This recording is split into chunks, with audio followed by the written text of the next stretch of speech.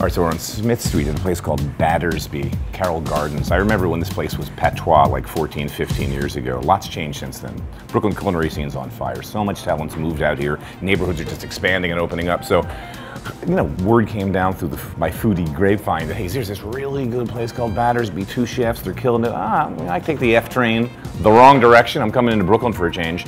The place is 5 minutes to my apartment, basically, and I walk in this little tiny restaurant, little open kitchen in the back, I don't know, 25 seats. Food was amazing. I'm like, out of that kitchen, this food?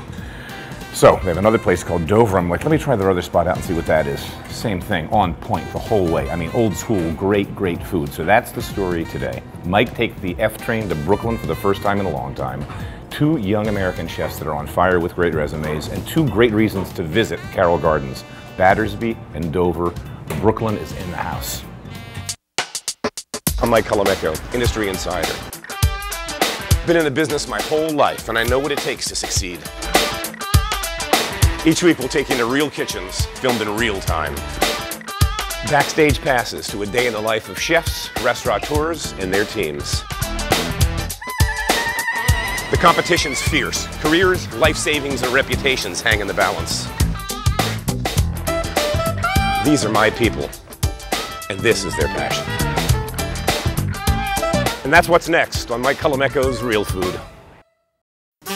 Mike Colameco's Real Food is brought to you by the continuous, generous support of the following underwriters.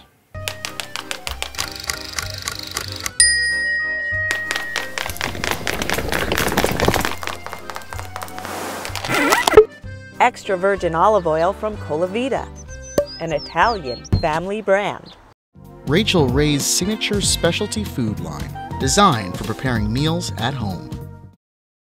Lou's Naturals family of brands offers all-natural, minimally processed meats, free of antibiotics, hormones, and nitrates. From our family to yours. Imported from Italy, Anna Pasta is made from 100% Italian durum wheat semolina and pure spring water, slowly dried to cook al dente. Recipes online at cento.com.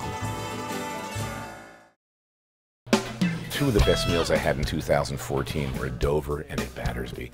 These guys are on fire, and it's funny because at a time when so many young chefs are moving towards small plates and Mediterranean or New Nordic or Spanish, these guys are just cooking what they know, which is incredibly detailed, delicious, old school French. Just layers upon layers of flavor, lots of technique on the plates. Really, these are 2 of my favorite restaurants this year. Can't wish these guys enough luck. So this is a pressed foie gras terrine made with foie gras confit. There's a layer of foie gras, a layer of quince and apple, another layer of foie gras, and another layer of quince chili. Roasted lady apple, glazed with duck jus. And this is served with our house-made brioche. A lot of flavor, a lot of texture. This is tagliarini, and it has truffle butter, a little bit of hamon de Paris, and then we finish it with black truffle on top. Kind of like a French pasta. Next we'll go down with the short rib. These are braised, very traditionally, a lot of red wine. Essence of meaty goodness. Yes. What we do at the restaurant is we do whole roasted chicken for 2. The legs we remove and confit and incorporate them into like a truffle chicken salad. That is the first part of the dish. And then the breast we roast on the bone and present that with grilled radicchio as like a second service. So we kind of break up one dish into 2 parts. Bingo, let's go. So butchering to be done. I gotta tell you, 2 of the best meals I've had this year at Battersby and Dover towards the end of the year in Brooklyn. Hey, love to Brooklyn. And everybody freaks out, right? TV land, they're all like, there's so much salt. It's like, dude, it's gonna come off when it gets cooked. So season liberally with 1/4 cup of salt. Give me your story, where'd you guys meet? Well, we first initially met in culinary school, and then quite a few years later, Joe was working there already. I started working at the Essex House, Alain Ducasse at the Essex House, and then, you know, we just kind of recognized each other and worked together and stuff. What brought you to Battersby? Because that was your first spot. Well, I think what happened is after I spent my time at Gramercy and after Walker spent his time at Blue Hill, we decided to take our career to the next step, and we looked for executive chef positions, and we each found one that I think was a good next step. I became the executive chef at Anella in Greenpoint, and Walker became the executive chef at Vanderbilt in Prospect. Yeah, Saul Bolton's place. Yeah.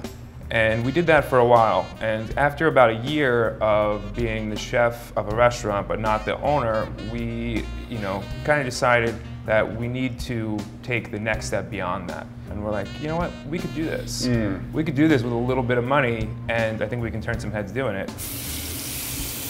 And I just kind of stick it in that sweet spot, so it's kind of searing the side. Thyme and rosemary, big piece of garlic. Just kind of brown the butter. Smell it from here, man. The chicken's getting the treatment, huh?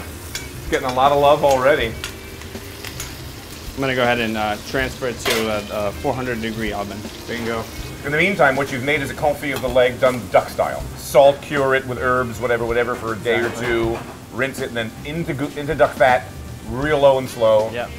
Which gives us this. Now it's off the bone. Yeah, so it's a boneless confit. Yeah, we just shred the meat. Just fold in a little bit of mayo, a little bit of truffle paste, black truffle paste, raw celery brunoise. Delicious. I love celery, man. A little bit of chopped parsley here, and then we're just gonna season it up really good with pepper, a little bit of salt, olive oil, sherry vinegar. I'm basically just making chicken salad. When we were coming up with this dish, we were kind of like, well, this is nice, it tastes good, but it's not very attractive. So we decided to basically cover the whole thing with shaved vegetables. So we have some celery root and then some green apple that we're gonna shave raw, punch it out. We're gonna do some just really simple white button mushroom, which is like a super underappreciated vegetable. It has a great earthy flavor. And then we'll just cover everything with this little circles. The final thing is we're gonna do some fresh black winter truffles. Well, that elevates it. And then since I didn't season any of these, I just doused the whole top with a little bit of olive oil, a little bit of sherry vinegar, some fleur de sel, and some pepper. That's a ton going on in that plate, man. That's a lot. So now just to make the jus stronger, we're gonna cook these little winglet pieces in here. Talk about the food, because it really reminds me of kind of like classical roots French cooking, modernized slightly, but you guys talk about it. I don't want to put words on it. Kind of deglaze this with some chicken stock. Yeah, I mean, I think the base is definitely like what you consider like classical French. In the meantime, we'll prepare the gratin. We've had great success with starting with like a classical French idea and kind of leaning it a little bit towards, another flavor profile, and we've had really good results with that. But to your credit, a lot of the kitchens I eat in where they're tinkering, it's really literally hit and miss course by course with a fair amount of misses that you're paying for. And I ate almost the entire menu here one night at Dover, and it was just like, you guys have chops, man. I remember saying these guys have technique. You're solid. So in here we have a few different root vegetables. This is reduced cream. It's been reduced by half, so it's kind of a double cream with some crushed black truffles in there. And then we have some Comté cheese, which we're just gonna lay over it. What a great dish. I mean, that could be dinner. The other accompaniment is grilled radicchio. We season it with balsamic vinegar and sherry vinegar, a little bit of olive oil, salt and pepper, and charred on the grill. That kind of the acidity and bitterness from this adds a nice counterplay to the richness of the gratin and the richness of the chicken. On cue. That's how we double check our seasoning? Tasting. Very good. A little bit of chicken jus and the salamander to kind of It's gonna tighten up that glaze now like a lacquer. Exactly. This is the grilled radicchio that's been balsamic, olive oil. The last element here is just a little bit of raw radicchio leaves in the vinaigrette again. So we're playing around with textures. Yeah, we do a lot of cooking and raw. Right. And then a little bit of olive oil. Thank you. All right, Joe. That's our simple chicken for two. That's your simple chicken for two. Simply Thank prepared. you. Yeah. I can see the simplicity. color, huh? Yeah, we want a nice dark color. So back in my day in New York in the 80s, there was like no good bread in restaurants. It was a sin. It was like there was no good commercial bakers. Very, very few places were baking. And then we began to get really good bakeries in New York, like Balthazar, like Tomcat, like a whole assortment of artisan bakers that are wonderful. Sullivan Street, right? But now I'm seeing so many restaurants run by, you know, young chefs that have their in-house bread programs. Like, it's not good enough that you can deliver this. We want to do it in-house. Yeah, we do. We actually make a lot of breads and pastries at the restaurant, and that's one of the things that Walker and I decided right when we opened Battersby is that we really want to have a house-made signature bread that we can serve at the start of every meal. It's a really important part of the meal for us, and it's like one of the first things that you taste at a restaurant. So we just want to make sure we got something that was good, it was hot, tasty, and a little bit different than what other people are doing here. This is it's funny you mentioned Sullivan Street Bakery. That's one of my favorite bakeries in the city. This bread is actually modeled after one of their breads, stecca. It's a rustic, Italian, soft, kind of baguette-shaped bread. It's rather wet. Yeah. And it's great because when you put it in the oven, it releases all that steam. And you know, anybody that knows a little bit about bread will tell you that the steam is what helps give the bread the gelatinization of the crust. Yep. Gives it that rise, and it gives it that nice color. Yeah, so this is, I guess we're about an hour and a half later. You can start to see, if you look closely in the bread, you see those little pockets of bubbles. It's going to help give it that nice soft texture on the inside. And then, you know, to go along with our Mediterranean flavor here, we have some dried oregano that we just kind of put on top of the bread. Salt? Yeah, we got some fleur de sel that just goes on top of it. And this is actually just one part of our bread service that we do here. We serve this alongside with a house-made cracker that we roll out on pasta rollers, and we season with you know, poppy seeds and fleur de sel and roasted garlic, and it's served alongside this with a few condiments. And it's free. Everybody gets one. Because they charge for bread now, you know that. You yeah. Cross the other side of the Williamsburg Bridge. I know all about it. I'm here so often, I'm like, really? $3, $5, whatever, I'll pay, you know, whatever. But good, it's free here. It's free, bread's free, and good. Cool. All right, the next dish we're doing is seared sea scallops, which are going to be served with carrots. The carrots have been cooked in sugar and finished with a little bit of miso for that classic combination of miso, carrot, orange. So the point of view of the food here, I tried to mimic with the wine list. I wanted things that were complementary to what Joe and Walker are doing in the kitchen. So as usual, when I'm putting a list together, I'm looking for high acid, light fruit, non-interventionist wines. Wines that are kind of made on the vine and at crush, you mean? Yes. Those wines? Yes, that's what I'm looking for. I don't want anything that's really manhandled. And we're gonna finish it with some white and black sesame seeds. Yeah, it's a lot going on. So we got miso, caramel, carrots, acid from the orange. A little bit of sliced scallion. And we're gonna just re-season them a touch. We're going Austria? Yes, this is the Ott Amberg Grüner Veltliner 2013 vintage. This is also a biodynamic wine because why not? The gentleman is called Mr. Veltliner by his colleagues because he specializes in this. It's Niederösterreich, of course, around by the lake. Uh-huh. Yeah. Mm-hmm. And again, crazy minerality, good from oysters all the way down to chicken. Kind of wine that could take you through an entire meal here very easily. And then we have that miso paste, and we're gonna just spread that onto the bottom of the plate. This is Beaujolais Village, but it's a Village. Yes, very low alcohol, beautiful. My staff teases because every time I bring something new in, they're like, "Oh, high-toned purple fruit, floral." Like, yeah, you got me. That's it. That's right. Pretty much everything. But and the earthiness and the minerality, a little bit of funk on it. Hallmarks of really good gimmick. Right, this is great. Mm-hmm. This is great. Mm-hmm. Scallops down.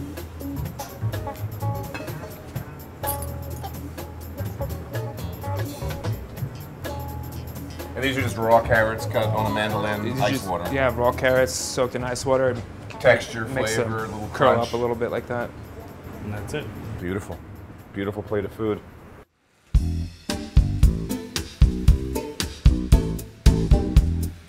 This is a dish that we actually do on the menu. It's a roasted fillet of Chatham cod. My sous chef Danny has cooked nicely here. We salt the cod Firm it up ahead of time? Exactly. So it's like 1% of the weight of the fish in salt. And what that does is it takes all the extra moisture out, and it just, for me, it makes like a much better texture. Talk about this potato because it's crazy. How many layers of potato do we have in This is, when done properly, is about 40 layers. We cook that at like 225 for several hours, and then we press that overnight with weight. So open Battersby, like no PR firm, this little hole in the wall, open kitchen in the back. You're thinking, I hope somebody comes in. What month of the year did you open? We opened in October 17th, I think it was 2011. And we opened the doors and we're kind of slow for the first month. And we're, a little bit concerned about what was gonna happen. Look at that sauce. Look at that sauce. Man. That's the guy who made it. Love it, man. No idea how I'm gonna do this potato, but I'm gonna try. Oh, look at that. Look at that. User friendly. Look at that. I'm thinking it's gonna like squish all over and fall apart. Nah, fool. All right. I don't know. I need glasses. Can you guys see that? Can you see those layers? Someone say yes. Yes. Yes. We can see it. That's love. And then what became really popular at Battersby is we did something called spontaneous tasting menu. And so we started getting a lot of reservations for it. And that's great. So like half the room on any given night was signing up for the full-on tasting menu. Yeah, some which nights. shows it was serious foodies. We're in your hands, chef. Cook for us. Yeah. Slice them fairly thick so you can get the texture of the scallop. Just lightly torch. Just caramelizes it a little bit, makes it a little sweeter. For this, we don't actually use any salt in this dish because of the caviar and the uni. Uni. So it's like the natural Yeah, salinity. Uni's salty. We also use sea beans. It's kind of the other application of salt. This is hackleback caviar. This is sturgeon, American sturgeon caviar. A little bit of dill. Then we have some creme fraiche with champagne and lime. Lime zest. That's it. Who was the first reviewer? Platt? No, I think. Who was the first in Battersby? I think our first real review was the New Yorker magazine. That little thing in the front, which is That was good. And then somewhere in the summer, Bon Appetit put us on their top 10 list of best new restaurants in the country. And that was big for us. There's just a few raw garnishes and herbs that we'll finish the plate with. Two-man kitchen? Three. Yeah, I must have missed whoever the third one was a few times. It is tiny. How many burners? Like, what's the space? 6 burners. I mean, it's like not. It's ghetto. It's small. Yeah. It's like a New York apartment kitchen. Yeah. Yeah, basically. There's one. I got 5 burners on my stove. 36 by 36 is the cooking surface. That's like a New York stove if you have a decent stove. 1 oven. That's it. And from that, this comes. That's great.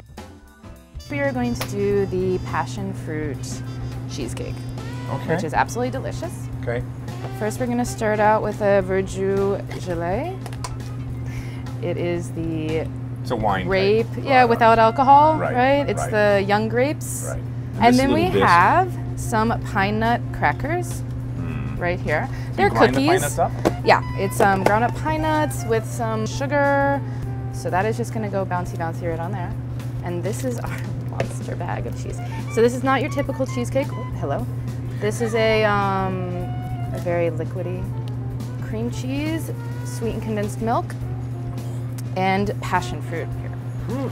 And then we have some passion fruit curd. And we get another pine nut cracker on top. And then the last little.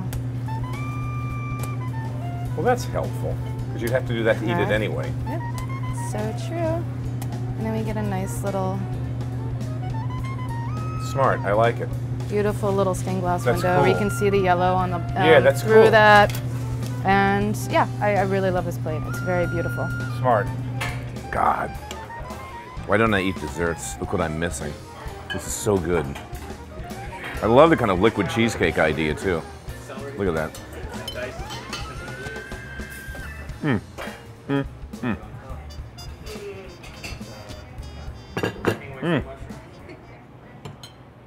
That is great.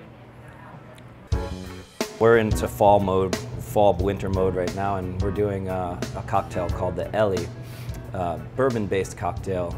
I'm on board. Let's go. All right, here we go. So we start with some black walnut bitters, 3 dashes of that. Okay. And then we do a dash of good old Angostura. We have some maple simple syrup here, 1/4 ounce. 1/2 ounce of Cynar. Gotcha, this funny Italian. the artichoke. Artichoke thing, right? I haven't figured it. I actually drink that stuff. I keep a bottle in my fridge because you never know. This stuff is great just on the rocks. I know. Yeah. I keep it cold. I love it. It's a great kind of Amaro. And then we do 1 3/4 ounces of Eagle Rare bourbon. I know the bottle. Yeah. We'll crack some ice. Smells good. Yeah, we'll let that from here. We'll let this cook in the glass for a little bit. What we do is take some Lefroy, some nice peaty scotch, smoky scotch, and we atomize the glass. With that, we have it in a little atomizer. Add some ice to this. We're gonna garnish with the fresh orange peel, so I like to just peel it over the top, let the oil get in there. Yeah, there's a lot of oil in there. The Ellie. The Ellie, for Grandma. And then you get some of those esters and oils. All the orange oil, which makes a huge difference. Yeah, so we got scotch that's misted on there, orange on the outside. This beautiful concoction. It's a nice color, huh? I like brown drinks. Yeah. Yeah. And surprisingly walnutty. I mean, that walnut's there all the way through. It's great. Thank you, brother. Yeah. Delicious. Anytime. Thank you. All right, tell me about, so obviously we've got a duck breast. Is it Magret? This isn't Magret. This is from a Pekin duck. That's what I was, the size looks like Pekin. So I'm gonna just go ahead and season it. I usually do a little cracked pepper on the flesh side of it. And then I kind of stick with salt on the skin because it's gonna be living on the skin for a while. You know, after we were about a year in at Battersby, that's when, and at that point we were pretty much filling up every night of the week. I mean, we only had 28 seats. It was easy to do.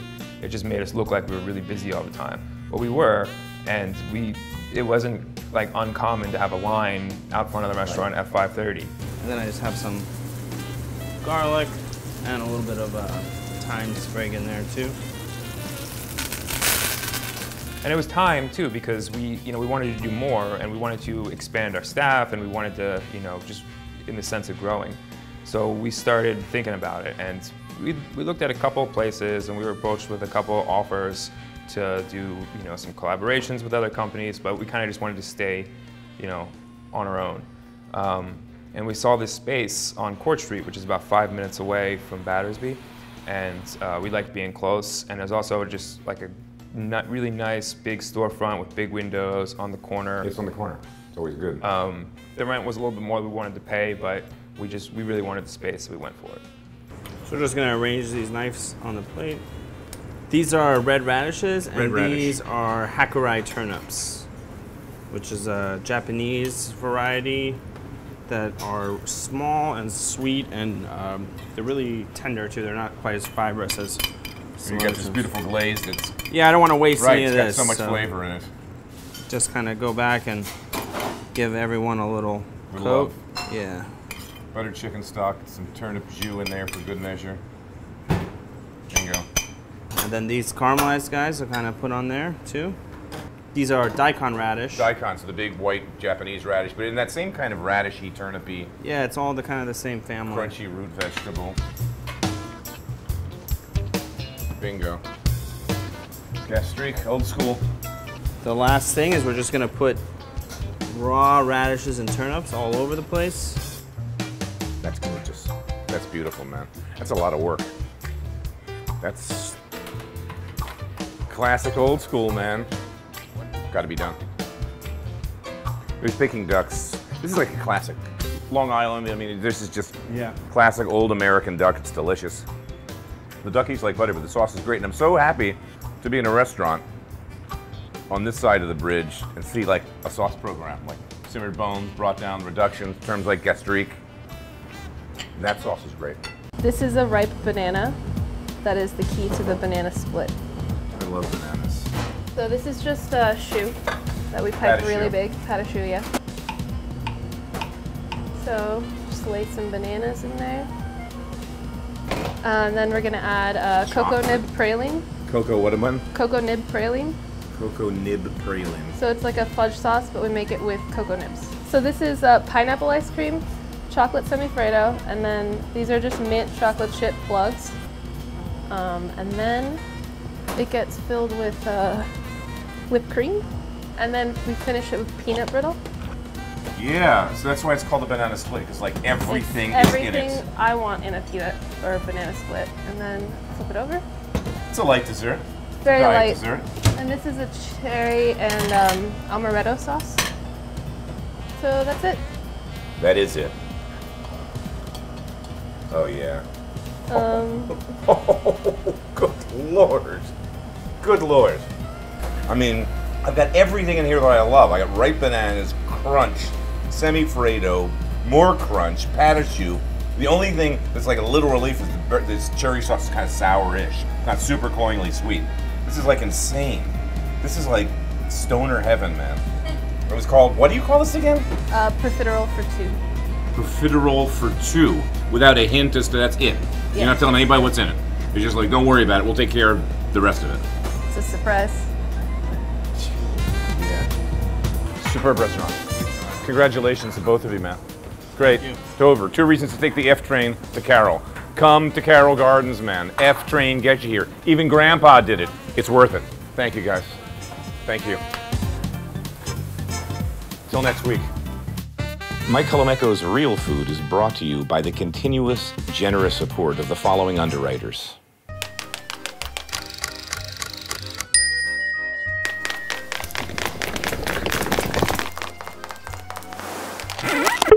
Extra virgin olive oil from Colavita, an Italian family brand. Rachel Ray's signature specialty food line, designed for preparing meals at home. Lou's Naturals family of brands offers all-natural, minimally processed meats, free of antibiotics, hormones, and nitrates. From our family to yours. Imported from Italy, Anapasta is made from 100% Italian durum wheat semolina and pure spring water, slowly dried to cook al dente. Recipes online at cento.com.